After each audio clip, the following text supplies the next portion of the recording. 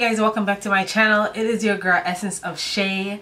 Let's get started. So people want to know, do people with locks, do their hair grow faster than the average Joe? And I have a question for you. An answer for you.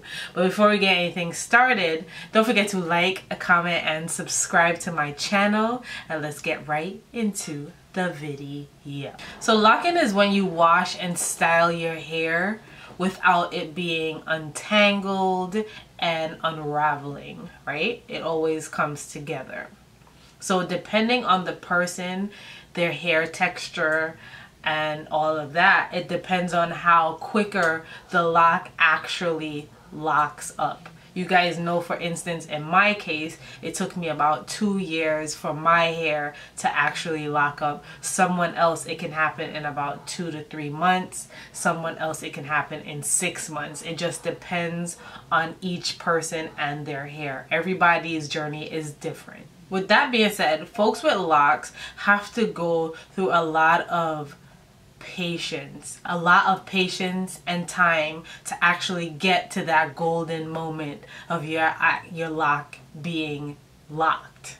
With that being said, I've often heard that people say folks with locks, their hair grows way faster than people who are not locked, which that is a thought. Do you guys think that, say for instance, our curly head, if they're growing the hair the same length as a person with same time as a person with lock, does their hair grow at the same pace? I think people have that misconception because they'll see someone who will start off with baby locks, immature locks today, and like a year later their hair is dumb long. So they're just like, wait, what kind of voodoo magic you did? Because your hair wasn't even that length a year ago, and I've been growing my hair the same time as you, and it looks like probably an inch has grown, and they're baffled by it. I'm here to say it appears to be growing faster, but it is not. Everyone hair grows at a specific rate, no matter if you are locked or unlocked. Perfect example, right? If I've been growing my hair for 15 years, right? And you guys have seen how long my hair is. Now say Jane has been growing her hair, her natural hair, unlocked hair for 15 years as well, and her hair is not the same length as me. You're wondering, like, how does that even happen? This is the science behind it. So a lock is a combined form of tangles and shedding and all of that stuff. We go through all of that, but it is confined inside of a lock. So hence why it seems to be growing faster than anyone else's. See, a curly head, you're trimming, you're combing out, you're brushing, the shed, it's coming out, it's not being confined in a vessel.